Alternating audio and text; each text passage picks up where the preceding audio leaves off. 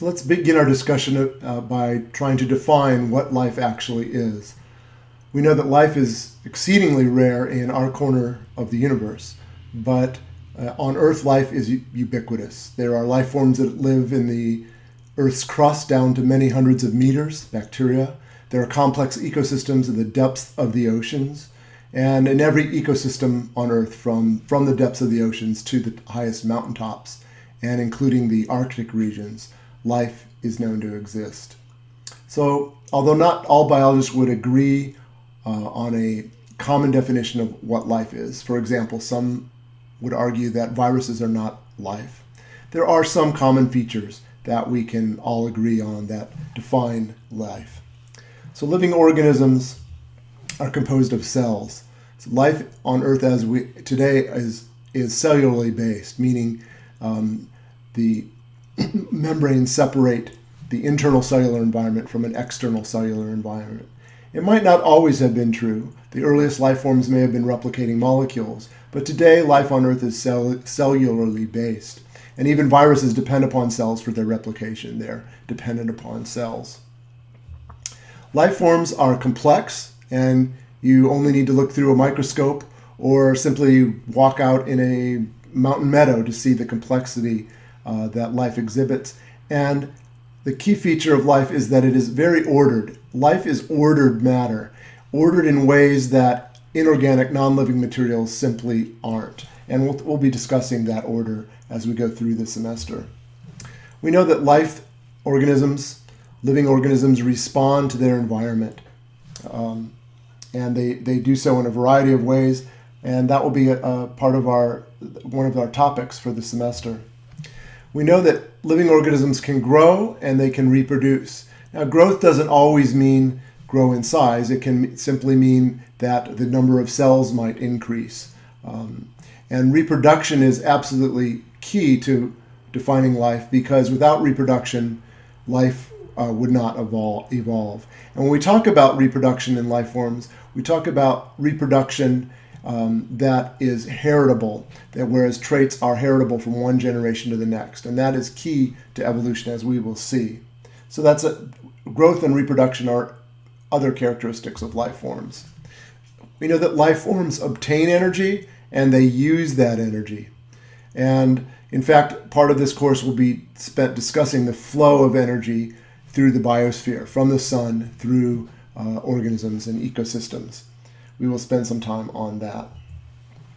We know that living organisms maintain an internal balance. That is, if you were to sample the chemical composition intracellularly, inside a cell, and compare that to the chemical composition outside the cell, they would be different in very particular ways, in ways that in fact define the biochemistry of cells and define life in essence. And of course, living organisms allow for evolutionary adaptation, and this is the key features. Their reproduction allows the features of life to change over time in response to environment or other factors. So evolution is a characteristic of life. And if we look at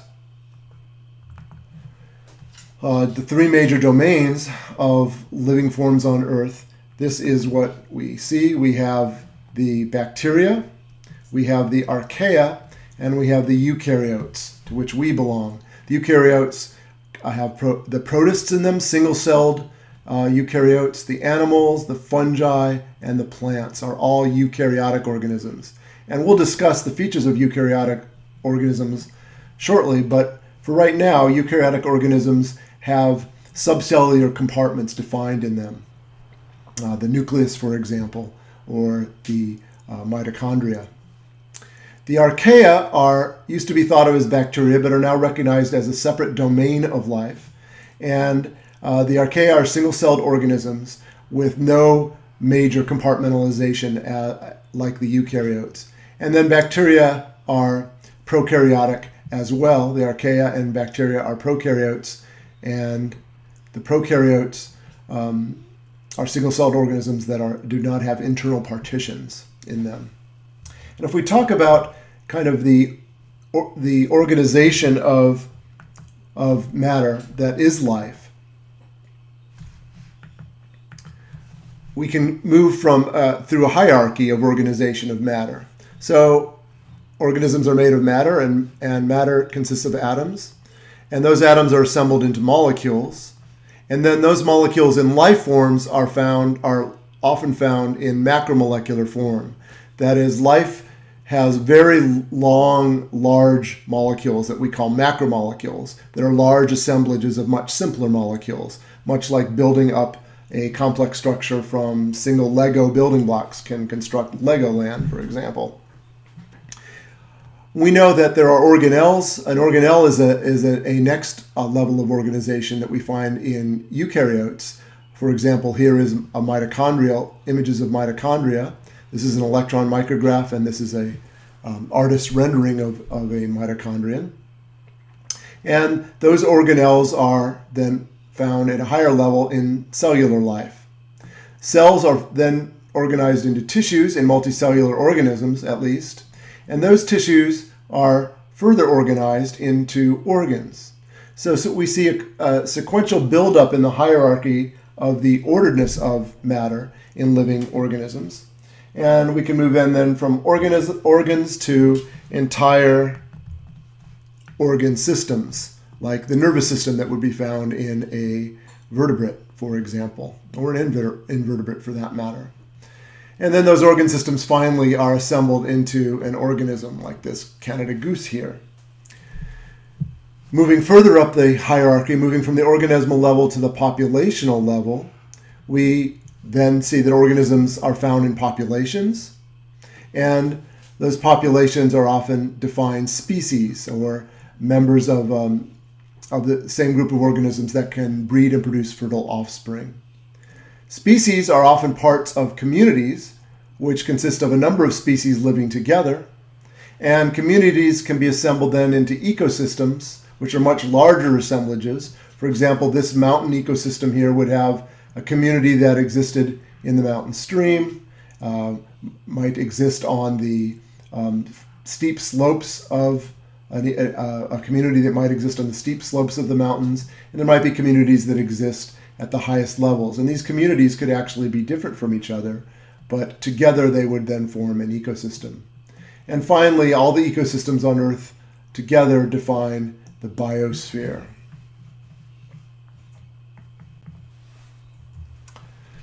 Now, before getting into the specific topics that will constitute the material of this course, let's talk about what the nature of science is, because this is a science class and we're going to use the methods of science to discuss genes and development. So we can say that science really is trying to understand the natural world through observations and through reasonings. Usually, scientific questions start with observations, and much of science, therefore, is descriptive. But a large part of science moves beyond description to experiments. And experiments, as we will see, are used to test ideas, test hypotheses, and to eventually build up theories. And we can formalize this by saying that science uses two types of reasoning: deductive reasoning and inductive reasoning. So let's talk about inductive and deductive reasoning.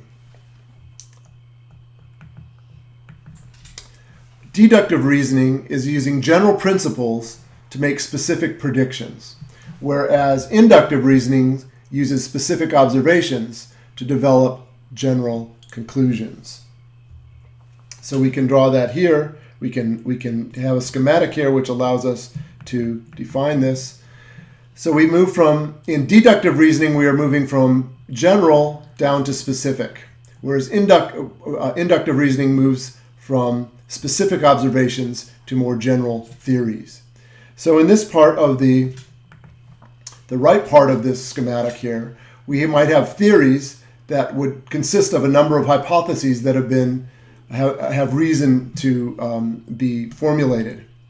And then these hypotheses can be tested with experiments. So this process of testing hypotheses or testing theories by experimentation is deduction. We go from the general to the specific. Whereas moving from observations that might be obtained by experiments or might just be observed, might arise from observations in nature. Scientists develop theories or hypotheses to explain their observations that are found in either experiments or other observations. So that constitutes induction. The left part of the schematic is induction.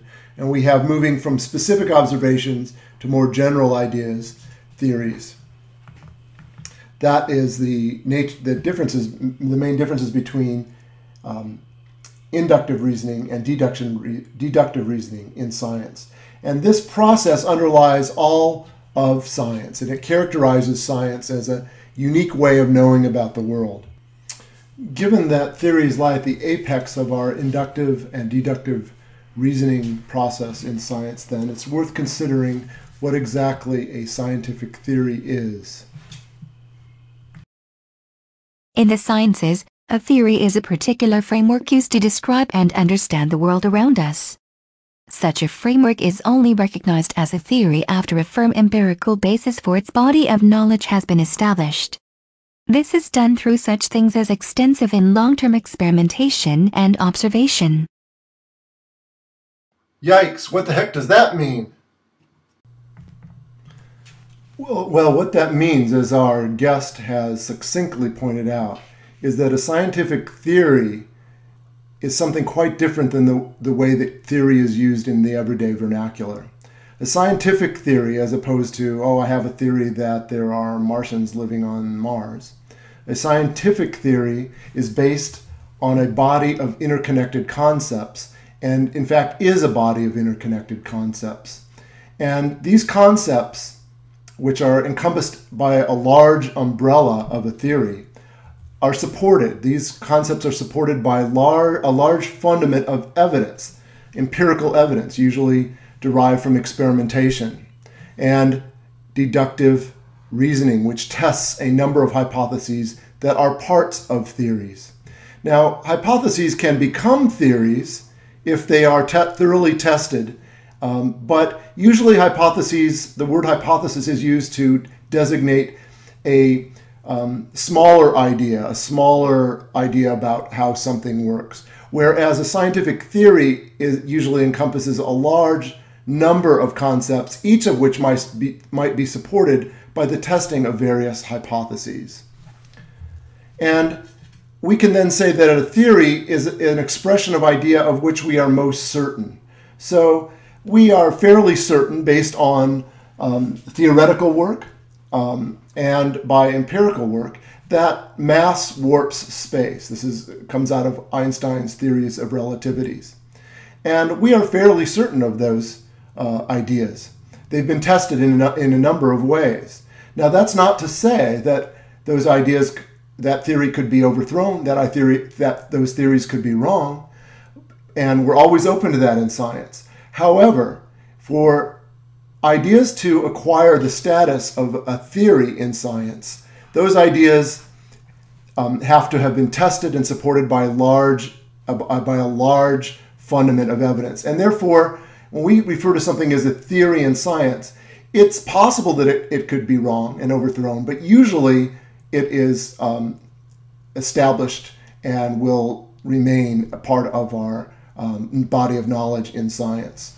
So let's see how that would work in a practical sense. So in this simple schematic, let's take an example of inductive and deductive reasoning. Let's say we have an observation: the sky is blue. That could lead to a question: why is the sky blue? That could then, through a process of deductive reasoning and experimentation, lead to the development of a hypothesis and the elimination of competing hypotheses, where that hypothesis makes certain predictions that can be further tested by a variety of empirical studies, a variety of experiments, that could then lead to a decision whether or not predictions made by that hypothesis are confirmed or not. And if they are confirmed, the hypothesis would gain strength and could become part of a theory. Now let's examine Darwin's theory as an example of inductive and deductive reasoning.